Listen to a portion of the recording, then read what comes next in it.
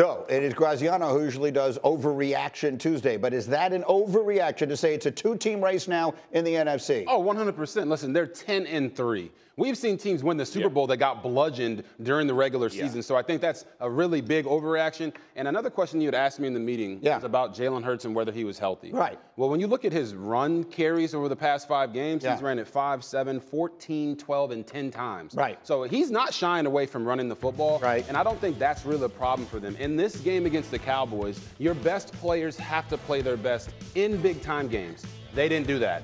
Jalen Hurts, Devontae Smith, and A.J. Brown all had a fumble in Cowboys territory, and that's why they got blooded. Jeff, there's been a lot of writing off of the Eagles going on the last couple of days. Is that going too far? Way too far. I mean, listen, when the 49ers lost 3 in a row, and by the way, the Bengals went to their place and beat them 31 or 17 or 14, whatever the score was, we didn't write the 49ers off, right? Like, they've beaten good teams, man. They beat the Bills, the Chiefs, Cowboys, Dolphins. Like, they've beaten good teams. They are not playing well right now. There's a good thing you got 4 games left against 4 teams that you should win. And by the way, when you go into the playoffs on a 4-game win streak, it changes things. Hey, hence the Cowboys before these last 4 weeks. I think what scares people about the Eagles is that the wins that they're having are in such tight situations. They could go either way. So yes, they're 10-3, but you could create a scenario where the record is a lot worse, and they aren't pulling away from people. And when you watch these games, I think the turnovers were an issue on offense, but we don't have an easy excuse for why they struggle on defense. There's nothing that you can go fix. They have personnel issues on defense that they can't address and their D-line can't overcome. I think that's the most significant issue, right? The back end of the defense and their inability to stop people in terms of explosive plays, in terms of big plays. When the team, it's to their credit that they have found a way to win close games against good teams, right? Like, it's one thing to say, oh, good teams should be dominating. Fair enough, but they're not playing their best until the last couple of weeks. They were finding ways to win. So that's their credit. We know they know how to get to the Super Bowl, and so we can't write them off. But the defense has to play better. Absolutely. You talk about games they can win. They got to beat DeVito twice, man. Like, I don't know. Those games don't suddenly look quite as guaranteed to be victories as they did. Let me say this about them. The part of the issue for the defense is that the offense they aren't dominating the way they were last year in the run game, staying on the field. Right now, the Eagles can't get off the field on defense, but they're not extending drives offensively. And they get that. They have 3 drives against the Cowboys, and all 3 are scoring drives. So now you're out of your game plan against the Cowboys. Now you're going to have to throw it to get back in the game. Like, some of that goes to game-specific situations that they have not played well. Rex was making a big point here yesterday about the defensive coordinator. Everyone has talked a lot about them losing their offensive coordinator, Shane Steichen. They also lose the defensive coordinator. And Rex, essentially what Rex said yesterday is, I'm sitting on my couch and I can call out what they're doing defensively. If I can see it, then obviously the opposing team can see it. Yeah, when you have a defensive line like they have, I think normally you want to just keep it simple. You don't want to overcomplicate it, but you need your defensive line to completely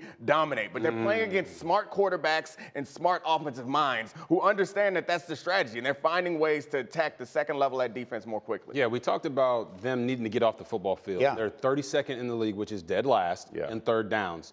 Their sack rate last season on third down, they were first in the NFL. This year, they're last. So when I look at this defense, they're 28th in points per game. They're not getting teams off the football field. And at the end of the day, their defensive line is dominant because they are really good against the run. But you know why they're great against the run? Because ain't nobody running it against them. They're throwing the football. They're 31st in the league in touchdowns given up. So this Eagles team who lost their defensive coordinator and also lost 5 starters on the defense has to figure out a way on the back end to get it done, and it is going to be with that defensive line. I actually thought defensively that was the most alarming thing the other night because they were not great against the run early in that game. Dallas was picking up third downs because they had 3rd and 1. Absolutely. Right? And so that was an issue that they haven't been having that surfaced against the team they need to beat. They wound up only having less than 23 minutes of total possession time, the Eagles, because you can't get off the field on 3rd down, and that's a recipe for disaster all the time.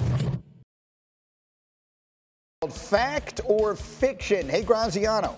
The Broncos are going to catch the Chiefs in the AFC West. Is that fact or fiction? It's fiction. I mean, you look at it and you're like, oh my gosh, they're a game behind. You can't believe it. But the rest of the Chiefs' schedule is 4 very winnable games for a team that, yes, has been struggling, but has the opportunity to get back on the right track. Chiefs are just, at their worst, the Chiefs are just a better overall team than Denver. I believe they hold on for an 8th straight division title. Domonique, you're next. If I said Brock Purdy is the most important player on the 49ers, is that fact or fiction? It's absolute fact. I think you watch the way that he's played, and also you want to disagree with Trent Williams? I don't.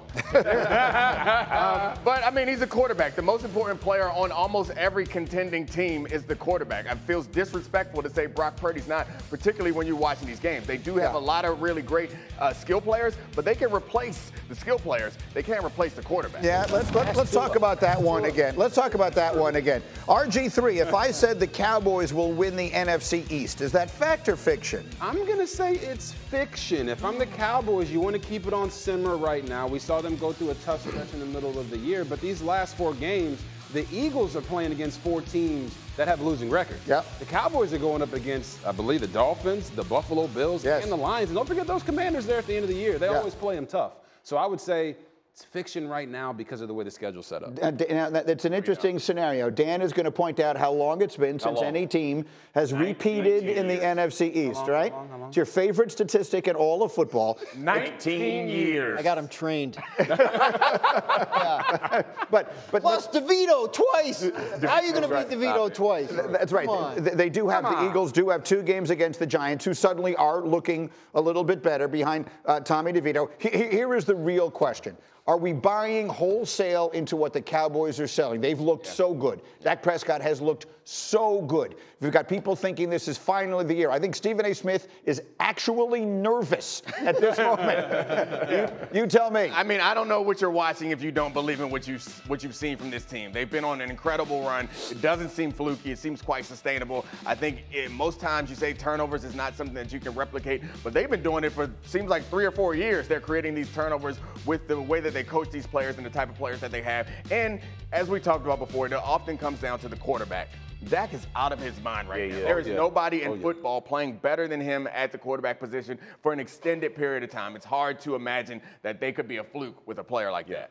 Now, listen, Dak has led this team and got this team where they need to be. Beating the Eagles, not just beating them, but beating them the way they beat them last week is a tremendous confidence builder for this football team. So are they in the conversation? Absolutely the conversation for the NFC, for the Super Bowl, all those things. But they're going to have to play at this level. And that's the deal. They got 4 tough ones. This thing is not going to be – it's not been settled a month out of the season. Let's put it that way. Is Dak the MVP of the league right now? Right now he is, because of what happened last night with the Dolphins. Over the last 7 games, Dak has 22 touchdowns, only 2 interceptions. And that includes the 49ers game. But since that Niners game, I mean, you're talking about this dude, 15 touchdowns, 0 interceptions. I thought that the defense, the way they performed, was out of this world. The first time they played Philly, first 6 possessions, 4 touchdowns.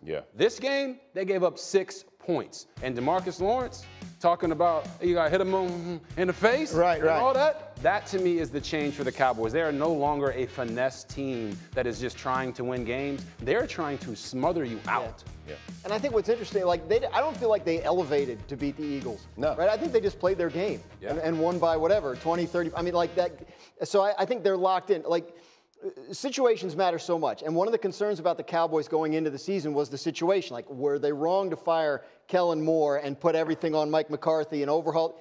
You know, those of us who were concerned about that, myself included, were wrong. I mean, the Cowboys were right to make that move, because obviously Dak Prescott and Mike McCarthy have locked in together on something good, and you can see it. That offense looks like it's in rhythm. They look like they can beat anybody right now. I do think if you believe it's a quarterback award, then Dak is the winner. If you allow for other, I think Tyreek Hill does belong in the conversation for MVP. The only thing I'll slightly disagree with is they could beat anybody.